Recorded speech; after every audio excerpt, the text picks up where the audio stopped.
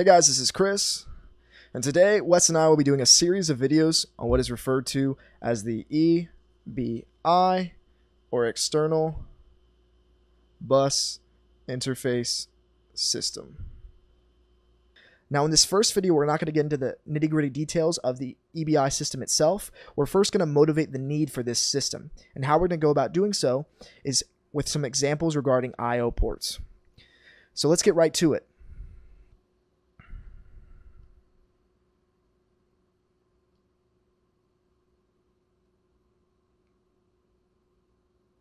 So the main thing we need to remind ourselves about I/O ports before we start getting into our examples is what an I/O port actually is.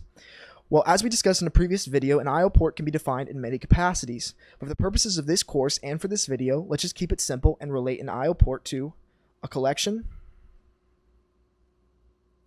of physical pins that can either serve as inputs or outputs. Now, understanding that, let's get into the first example of this video. So previously in this course, we've utilized the out-of-the-box switch and LED backpack. Now on this backpack, there are dip switches, tactile switches, and LEDs. But for the purposes of this first example, let's just remain in the context of the dip switches. So in this diagram, I've copied the relevant dip switch circuit from the out-of-the-box switch and LED backpack schematic. And I also denote, as we should have previously in the semester, that dip switch package is hardwired to port A within our microcontroller. Additionally, I've denoted that port A is indeed a subset of our microcontroller because it's a system within the microcontroller. Now, if I were to be a little bit more specific, maybe I could draw another box around the microcontroller for the micropad to denote that the microcontroller is a subset of the micropad, but let's keep it simple for this example. So what's important to note is that when we want to use this dip switch package, we need to make port A serve as an input port. And what I mean by that is we need to make each of the pins from within port A serve as inputs and not outputs.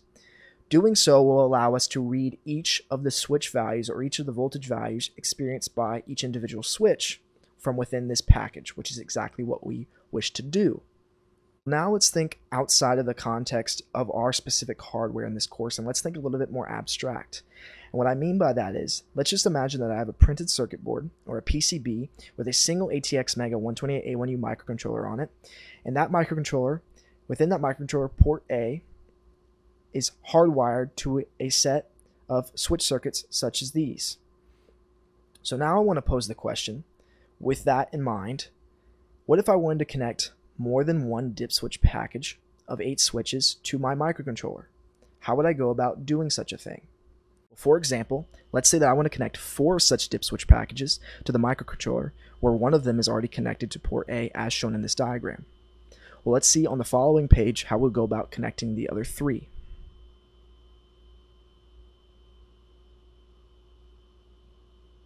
So let's assume that I have 4 sets of 8-bit dip switches that I want to connect to my microcontroller. And let's also assume, as previously established, that one of those sets of dip switches is already connected to port A. So the question is, how do I go about connecting these other 3 sets of dip switches to my microcontroller? Well, as it may be obvious already in this functional block diagram, what I could probably simply do is connect each of these sets of dip switches to a corresponding port within the microcontroller, as long as I have the resources. So let's assume for this example that you do have access to port B, port C, and port D within the microcontroller. And let's show that we're connecting those by just making these connections. And after I make these connections, I know that this topmost set of dip switches corresponds to port A, next corresponds to port B, following to C, and then the last one to port D. So if I wanted to access some subset of switches within this set of dip switches, what I would do in this setup is access port B within my microcontroller. And more specifically, if I wanted to read the voltage values experienced by any of those switches, I would access the register port B_in, as we established in a previous video. So the natural question that arises from this setup is this a valid and appropriate means to connect a series of dip switches or a series of external entities to my microcontroller? Well, depending on the situation, the simple answer is, if there are enough resources within your microcontroller, where in this case resources is referring to enough ports to connect to however many desired external entities you wish to connect your microcontroller to, then this is a valid means or valid approach to connect such a series of external entities. However, in general, you'll see that there is likely to be a more appropriate or more efficient solution to connect such a series of external entities. And that's what we're going to start establishing for the remainder of this video. So let's note one more time that this current setup in this solution is not that scalable. And that is because if I were to want to grow this set of external entities from 4 sets of dip switches to, let's say, 37 sets of dip switches, I would not have enough ports within my microcontroller to connect each of the sets of dip switches to a respective port. So in this case, there is a certain limit which this does not become scalable. So we need a better solution. Now, we're still not going to add another system to our XMEGA yet. But what we can do to make a little bit more of an efficient solution, or a little bit more of a scalable solution, is to utilize another component that we should be familiar with. And that component is a tri-state buffer. So let us remind ourselves what a tri-state buffer is. So essentially, a tri-state buffer acts as a buffer or a wire where the input of the buffer can additionally be disconnected from the output of the buffer, resulting in a high impedance or floating state. Now, this connect or disconnect is controlled via a control signal often denoted as C. So let's remind ourselves of the 2 notations commonly drawn for tri-state buffers. We have an active high tri-state buffer where the control signal is active high, and we have an active low tri-state buffer where the control signal is active low. So this truth table here more or less formalizes what I just mentioned, and it says that if the control signal C is false, then no matter what the input A is, the output B will be in a high impedance or floating state. And if control signal C is true, then if the input A is false, the output B will also be false. And if the input A is true, then the output B will also be true. So ultimately, the control signal C allows the input to either be connected or disconnected from the output of the buffer. So in the context of our previous examples, we could connect multiple external entities all together via one single bus with a series of tri-state buffers, where one tri-state buffer would be for each signal on that bus. So let's go ahead and see how we would do that for the 4 previous sets of dip switches that we showed before.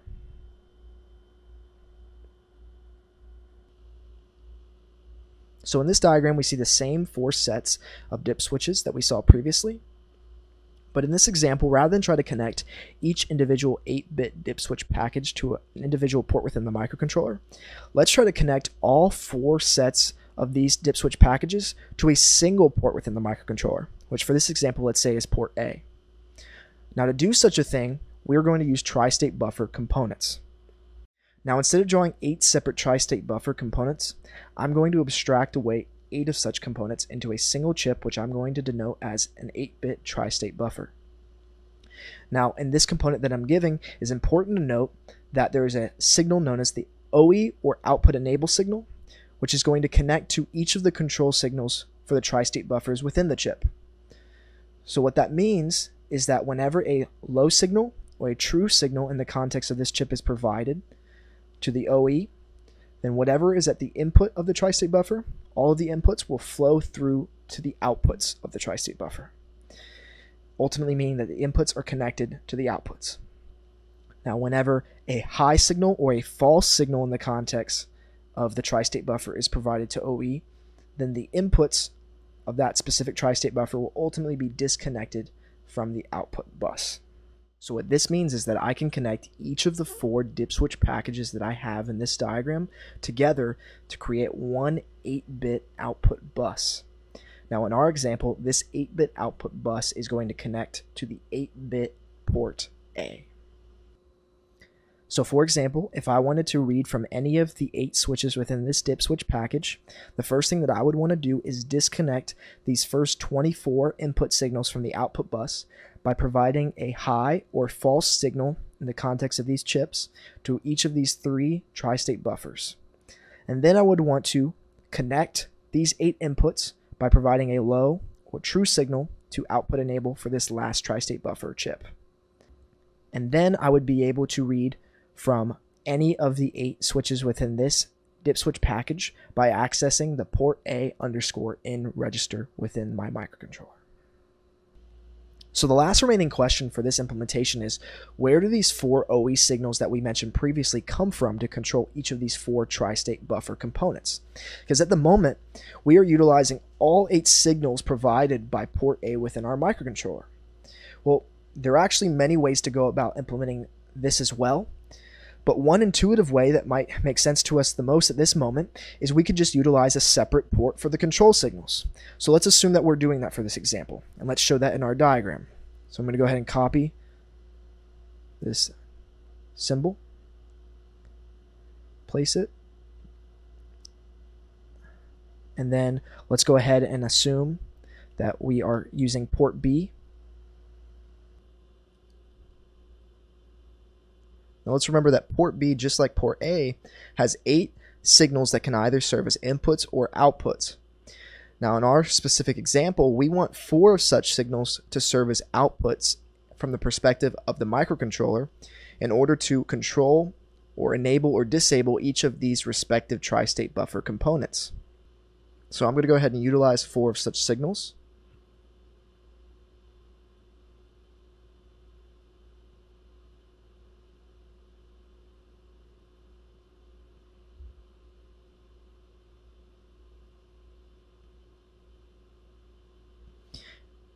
And arbitrarily, I'm going to choose that these signals from within port B are port B pin 0, port B pin 1, port B pin 2, and port B pin 3.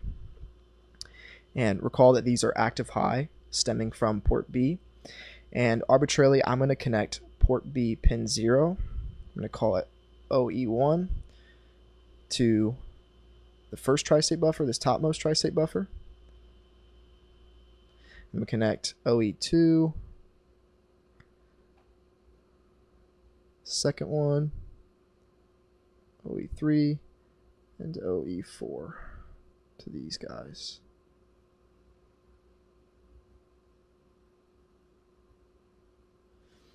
Okay, so let's say again, for example, if I were to want to read from any of the 8 switches from in this last dip switch package here, the first thing that I would want to do is disable these first 3 tri-state buffer components by writing a high voltage to the respective OE signals within these components. And how I would go about doing that in our specific setup is by writing a high voltage from port B pin 0, port B pin 1, and port B pin 2. And remember, I can go about doing that by either writing a 1 to the respective bits within the port B underscore out register, or I could write 1 to the same bits from within the port B out set register. Now after I disable these first 3 components, I would want to enable this last tri-state buffer component by writing a low voltage to the OE signal. And how I go about doing that in our setup is by writing a low voltage from port B pin 3. And I could again do that by writing a low voltage or a 0 to the respective bit in the out register, or I would write a 1 to the same bit in the out clear register. So 2 natural follow-up questions that could be asked in regard to this implementation are, 1, is this implementation better than the previous implementation that we showed in this video? And 2, is this implementation the best that we can do?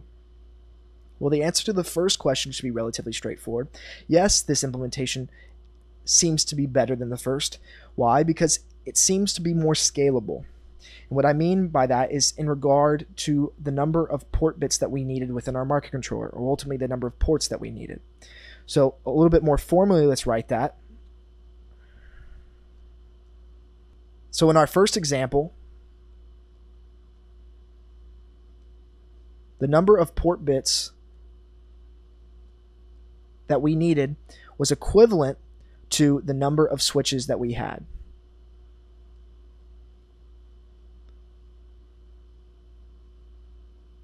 So that obviously, this one-to-one mapping cannot scale too well when you get to, like we said, 37 or however many large amounts of sets of 8-bit dip switches that we needed. Now in our second example, scaled much more nicely, assuming that we connected each set of 8-bit dip switch packages to a tri-state buffer component, and all of those switches shared one single bus, then the number of port bits that we needed became 8 for each of the bits of the output bus that we connected to a single port. And then we needed an additional amount of port bits to control each of the tri-state buffer components necessary. Now, to generalize that for our specific example, that number would be the number of switches divided by 8, and then the ceiling of that, because we would want a nice clean division to account for however many tri-state buffer components we needed. So as we can tell, the number of signals that we needed for the second example scaled much more nicely than the number of signals needed in the first example. And that ultimately was because we had a constant amount of signals needed for the switches themselves. So that was the answer to the first question. Now the second question, is this the best that we can do? Well, the answer to that question is no, it's not the best that we can do. But how do we go about making it better? Well, it seems like the most luck that we're having in making our implementations better than the previous one is by trying to optimize or minimize the amount of signals needed to connect the microcontroller to the set of external entities that we wish to connect it to. So in the first example, we minimized the number of signals needed to connect the switches down from a variable amount of however many switches were necessary to a constant amount of 8 in our specific example. But in doing so, we incurred a non-constant or a variable amount of signals necessary to deal with the tri-state buffer components that we added to our original design. So is there a way to further optimize maybe either this constant value or ideally this non-constant or variable amount of signals? Well, the answer to that is that it depends. But often our current solution or one similar does in fact provide a practical amount of signals. So where does that leave us? Well, although we might have more or less achieved what we initially set out to accomplish, we have only thus far focused on optimizing hardware when attempting to create a scalable solution. Well, how about any software that we would write to control this hardware? Does our current setup allow such software to be written in a scalable manner as well? Recall that in the context of our previous example, just to read from a specific dip switch package, we need to ensure that all other connected devices were disabled before even being able to enable the desired component. More generally, in any setup similar to this one, where any number of external components share a set of signals, to interface with one such component, a programmer of that system would need to be aware of any and all other devices connected to the desired component. This in general is not in any way a scalable method for writing software. Instead, it would be nice if we could somehow have an interface where all control for any set of external hardware was generalized and abstracted away from a programmer while maintaining a practical amount of hardware signals as we've done previously. Well, this type of interface, among other things, is exactly what would be presented in the following video of this lecture, where Wes will take over. Following this, I will return an additional video to demonstrate some more external hardware expansion examples. Until then, I hope you guys enjoyed this video, and I'll see y'all later. I hope you liked our video, and if you did, like and subscribe right here. Do it now. I won't look. Well, maybe a little. And if you really liked us, follow us on Twitter right here.